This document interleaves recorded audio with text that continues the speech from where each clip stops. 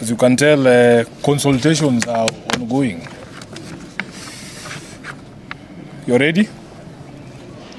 Are you ready, guys? Yeah, thank you very much.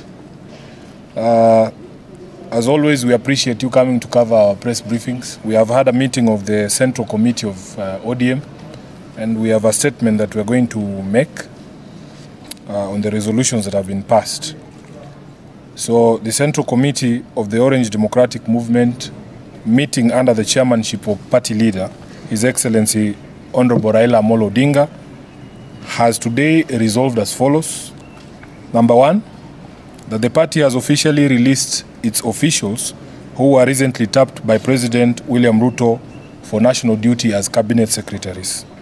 I confirm that I have received the resignations of the Honorable John Mbadi as the national chairperson of ODM, the Honorable Opiyo Wandayi as the Secretary for Political Affairs, His Excellency Wycliffe Ambetsa Oparanya, and Honorable Hassan Ali Joho as Deputy Party Leaders of the party, and lastly, Beatrice Askul Moe, who has resigned today as a member of the party's elections committee. Secondly, we reiterate that there is no agreement of any nature between ODM and Kenya Kwanza.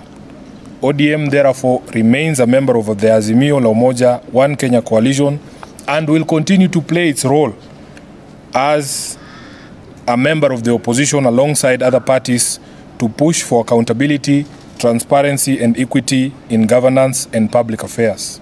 Thirdly, that in the wake of the vacancies occasioned by the nominations of these members to cabinet, the party shall be embarking on wide consultation among its membership in order to fill those vacancies.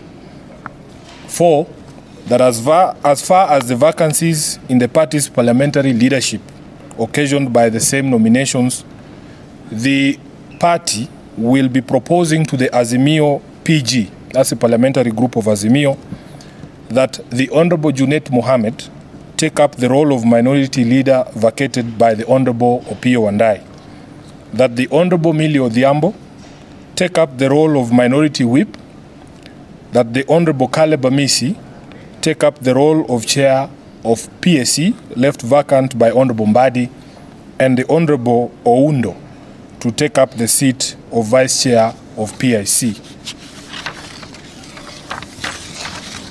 5, that ODM remains committed to the idea of a national conversation to discuss the emerging issues that precipitated the ongoing crisis in the country. Lastly, the ODM fully supports the issues raised by Kenyans, and particularly the Gen Z, and notes that they are neither new nor difficult to understand. The issues including, but not limited to, equity, unemployment, runaway corruption, were raised by Azimio last year. They also came up following the election violence of 2007-2008 and found their way into the Peace Accord as agenda item number 4, but were forgotten as soon as normalcy returned. They have to be dealt with conclusively once and for all in a structured manner within agreed timelines. I thank you, and that is the end of the statement.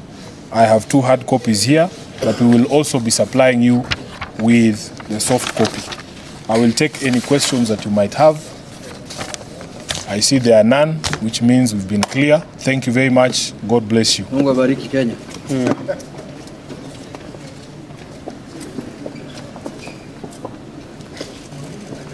If you're here for the first time and you haven't subscribed yet, consider subscribe. If you like the video, give the thumbs up, and you can also give a comment in the comment section.